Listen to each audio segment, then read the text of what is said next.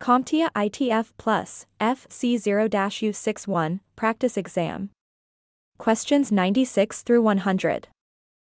This video is part of our practice exam video series, and is filled with questions that closely resemble the real exam.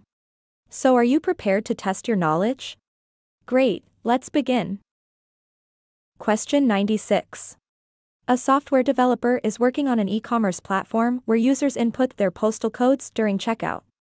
The developer needs to choose an appropriate data type for storing these postal codes within the system.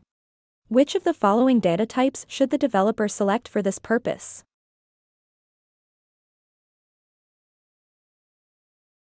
The answer is B. String. Postal codes, with their blend of letters and numbers, require a data type that supports varied formats. The string data type is optimal for this purpose, as it can handle both alphanumeric characters and diverse structures, making it particularly suitable for storing postal codes. Question 97. Which language is one step above machine code and uses symbolic instructions?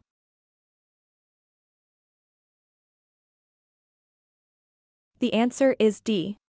Assembly languages. Assembly language operates just above machine code, providing a slight layer of abstraction while maintaining high efficiency and speed. It uses human-readable mnemonics for operations and addresses, making it easier to understand and write than the binary instructions of machine code. Question 98.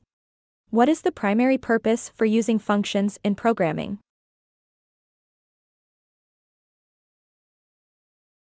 The answer is B.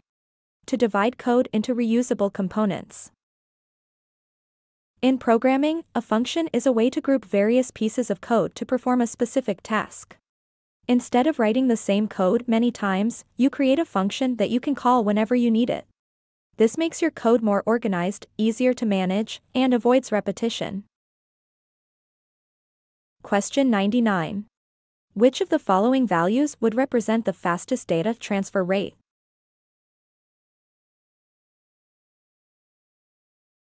The answer is C. 1.08 gigabits per second. By standardizing the unit of measure to megabits per second, it becomes clear that 1.08 gigabits per second offers the highest data transfer speed among the options provided. With option A, 1008 kilobits per second converts to 1.008 megabits per second. With option B, 180 megabits per second remains 180 megabits per second. With option C, 1.08 gigabits per second converts to 1080 megabits per second. And with option D, 108 megabits per second remains 108 megabits per second. Question 100. A technician is tasked with manually configuring the IP address of a new corporate workstation. Which of the following is a suitable IP address to connect to the corporate LAN?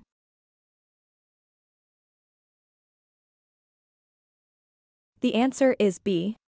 172.16.5.53. The IP address 172.16.5.53 belongs to one of the three defined ranges of private IP addresses. These private addresses are essential for internal network communications, preventing external IP address conflicts. By using a private IP address, the workstation can seamlessly integrate into the corporate LAN. Now, did you stumble on any of these questions? If you did, no worries, it happens. Just remember, our free CompTIA ITF Plus training course is your secret weapon to mastering these topics. Access it through our YouTube channel, anytime you feel the desire to learn more.